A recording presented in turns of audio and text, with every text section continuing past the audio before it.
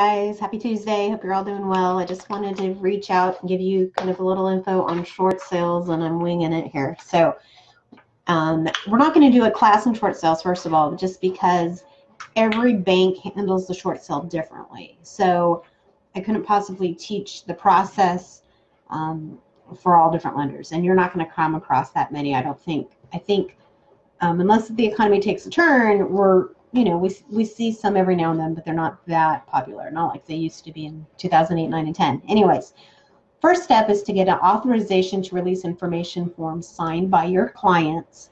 They need to fill it out. It includes their loan number, their lender information, their social security numbers, and then you're going to want to put on the bottom, there's a place to put your name and possibly my name if you want me to help you with it.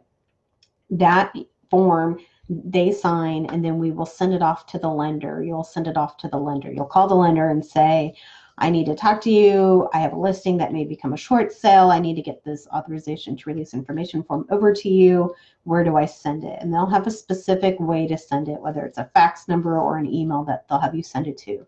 You'll send that form to them. It will take them about 24 to 48 hours to process that form, and then they'll start talking to you. Sometimes they have a website where the borrowers can log in and do it online, but they'll tell you when you call them to do that. But the first step is just to get permission so you can start talking to the bank. Then you're going to talk to the bank, and every time you call the bank, I have a file.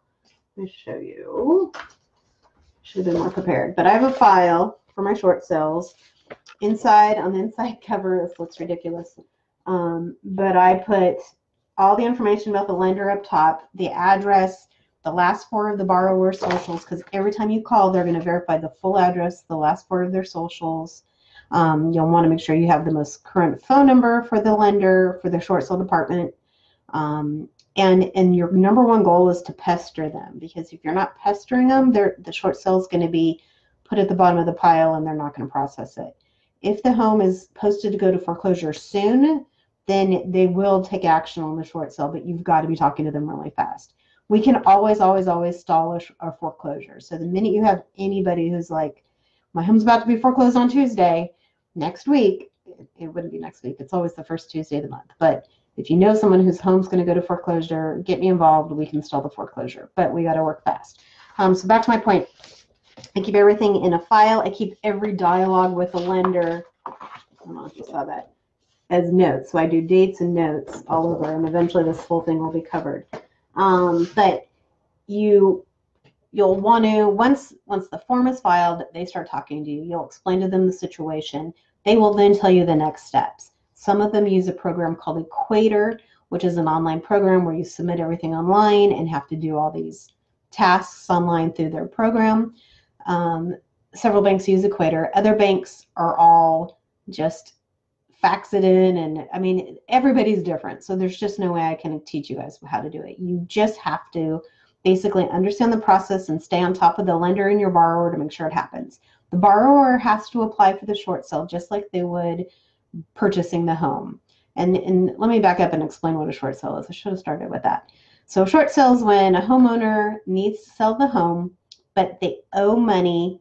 They have to get out of it and pay money at the table to sell it, and they don't have the money to pay that. Does that make sense? So maybe they bought it a year ago, new construction, the builder's still building, there's no equity in that community yet, and the homeowner needs out. Whether it's they can't afford the home anymore, because a lot of times the property taxes are too high and they can't afford it, or it's a divorce, or it's a relocation for a job. There usually is some kind of hardship, and there has to be a hardship for the short sale to get approved. But there's got to be a hardship that says we can't afford to pay the difference to get out of this home and we need to sell it, and they have no assets or no money to pay. You can't apply and do a short sale and keep $100,000 in the bank. Like, that's not going to work. They have no money to do it.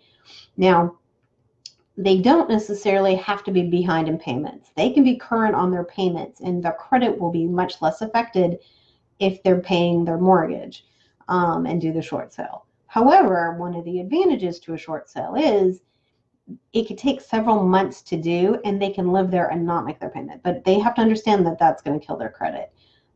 So it just depends on the situation.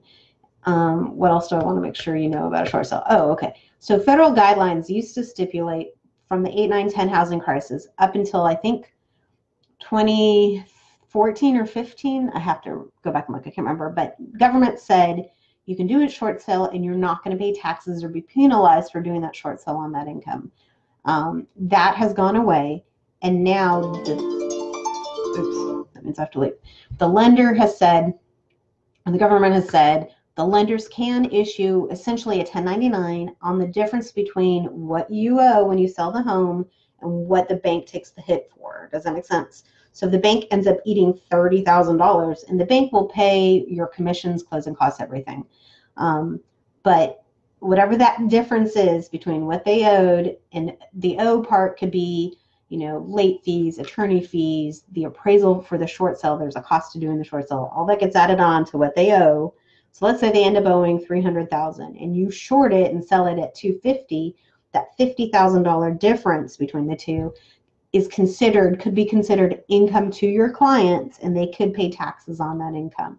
Now, chances are they're not. I mean, every situation is different. So they have to understand that, and they should talk to a CPA to understand that consequence. But I have not seen many lenders issuing the 1099 income against them. So some do, some don't. You just don't know. But they should be prepared and understand that that is something that can happen to them. What else? Any questions? Hi guys. Any questions out there before I shut this off? I hope that helps. Again, every situation is different. Every bank is different. The process, let me explain a little bit more. So if you have a listing, you do a short sale, the buyer, your job is to get an offer quickly. And so the buyer, though, with that offer, it may be a lowball offer, and you may not know if the bank's going to take the short sale right away. Like the bank's going to order an appraisal and come back and tell you what they want for the home. And so that buyer doesn't begin any part of his due diligence, doesn't start the option period. None of that happens until the bank has approved the actual short sale, that figure, and said proceed. Then they start their due diligence, then they start their option period. So there's a short sale amendment that would be attached to the offer, and that protects that buyer so that they don't have to spend any money on the home until the short sale is approved.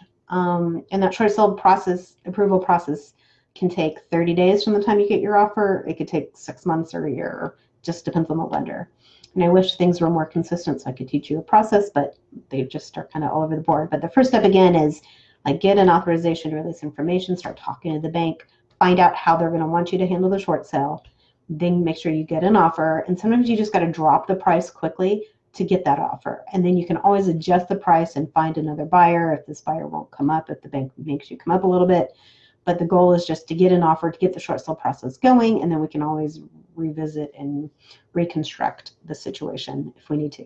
I hope that helps. And feel free to reach out and we can talk more one-on-one. Talk to you guys later. Bye. Maybe if I can end the video. Bye.